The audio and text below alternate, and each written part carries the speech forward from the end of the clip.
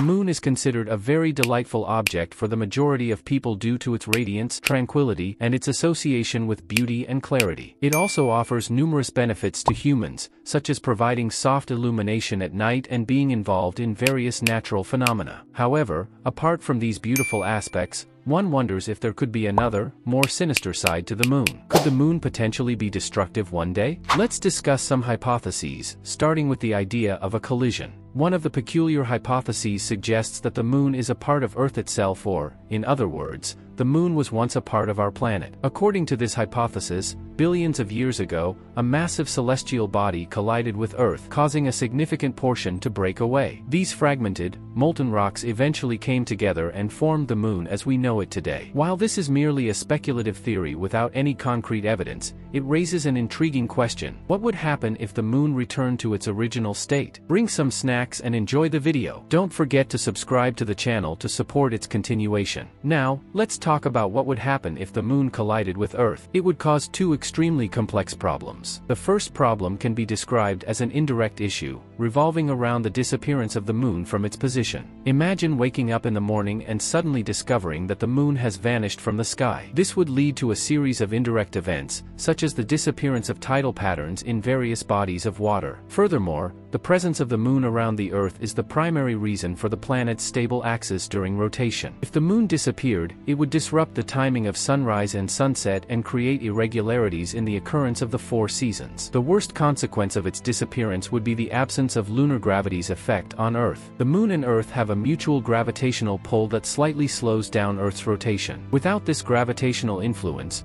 Earth would start rotating at a faster rate, resulting in shorter daylight hours and a reduced duration of exposure to the sun's heat. Ultimately, this would lead to a drastic drop in temperatures and a gradual extinction of life on Earth's surface. Now, imagine that everything we've discussed so far are just the indirect causes of the moon's disappearance, which can be considered relatively mild and pleasant. But what about the direct consequences of a collision? The second problem, which would be a direct consequence and in itself a disaster, arises when the moon suddenly detaches from its orbit around the Earth and heads directly towards it. In reality, when the moon deviates from its orbit, it won't immediately reach the Earth in the high-speed manner some might expect. It would take a considerable amount of time, possibly years, for it to reach the Earth's surface. Initially, as the moon approaches the Earth closely, large chunks of rock would start falling from its surface and heading towards the Earth. These rocky fragments would act as meteors or small asteroids, directly impacting and causing destruction and explosions upon collision. As the moon gets closer to the Earth, the gravitational forces of tides would intensify exponentially. This, in turn, would lead to severe flooding and disruptions in water movements, resulting in the submergence of coastal cities. Additionally, strong winds would spread across the Earth.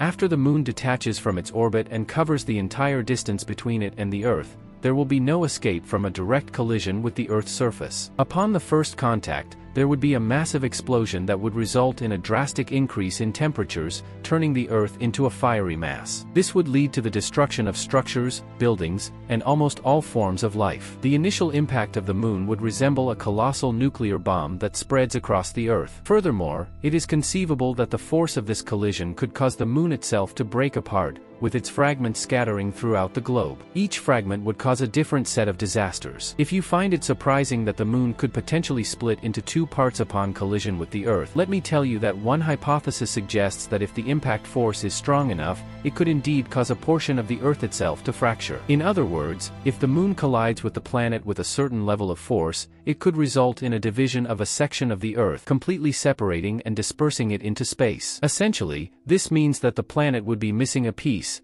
and with the Earth losing a portion of itself, there would be a profound disruption in the Earth system and mass. Consequently, the Earth would become an uninhabitable place. This scenario, of course, would only occur if the collision were powerful enough to cause a fracture in a section of the Earth. In the event that the Earth survives the initial impact without fracturing, the situation doesn't end there. It is just the beginning of a series of events triggered by the increase in temperature resulting from the collision. The first consequence would be the melting of snow and ice caps, leading to massive flooding. There would be no escaping the fate of widespread submergence, as the sea levels would rise significantly. Water would cover almost every area, completely altering the Earth's landscape. All green spaces and plant life would perish. Although the scenarios we discussed are speculative or simulations of the Earth's collision with the Moon, it doesn't negate the fact that there is agreement on the similarities between the potential consequences of a Moon-Earth collision and those resulting from a massive asteroid impact on Earth. Regarding asteroids, Earth has a long history of collisions with them, and it is believed that the oldest known asteroid impact on Earth occurred more than 65 million years ago, causing the extinction of numerous life forms on the planet's surface. Some researchers and scientists even attribute this impact to the extinction of dinosaurs. However, in the end, Earth managed to overcome the catastrophic events caused by such asteroids and restore life on its surface once again. This raises the question: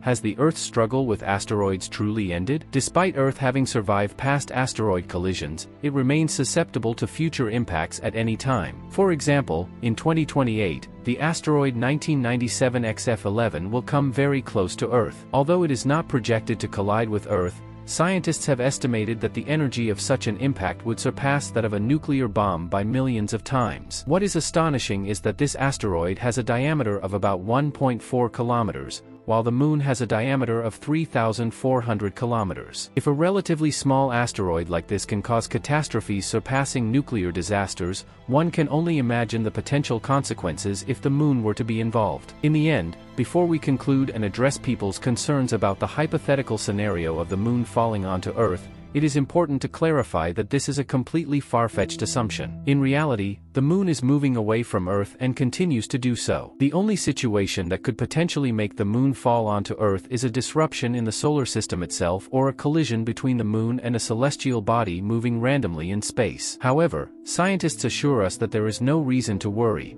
as these are all speculations related to a distant and highly unlikely future. Therefore, for the next 7, 8, or 9 million years, Earth remains a safe place for everyone, free from any disasters or collisions. As always, if this is your first encounter with us, please subscribe and activate the notification bell to receive our latest videos. See you in the next episode.